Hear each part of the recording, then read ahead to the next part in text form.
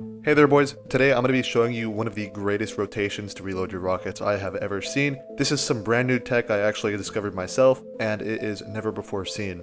So make sure you stick around because it is sure to quadruple your DPS.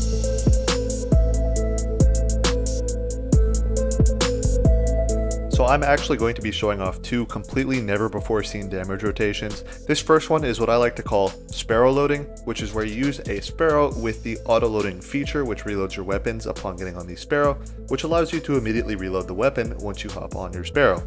So all you have to do is get your sparrow to a boss encounter, and then from there you can basically just shoot your rocket, hop on, hop off, and repeat, and you have infinite instant reloads. As you can see, this is one of the fastest methods of dropping rockets in the game right now, so I highly recommend everybody tries this out. It's certainly an exciting time to be a part of the game, because you can see right here this is going to absolutely revolutionize speedrunning.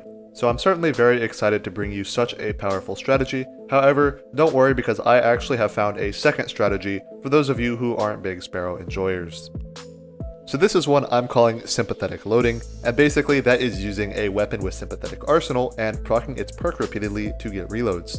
If you didn't know, sympathetic arsenal is a perk available on some weapons, including a bow, which is probably the best weapon in the game for doing this.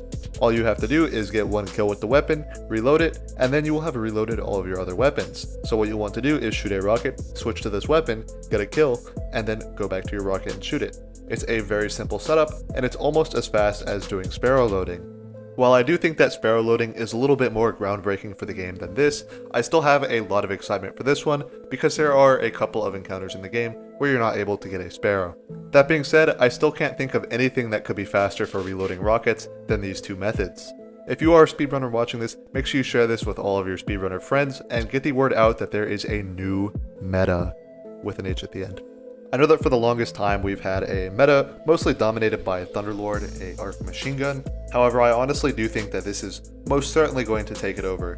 While this does have a little bit of mechanical skill behind it, where you have to do a lot of weapon swapping and a lot of complex movements and inputs, I still think that it's worth it for the significant increase in damage that it has over such great meta options such as Thunderlord.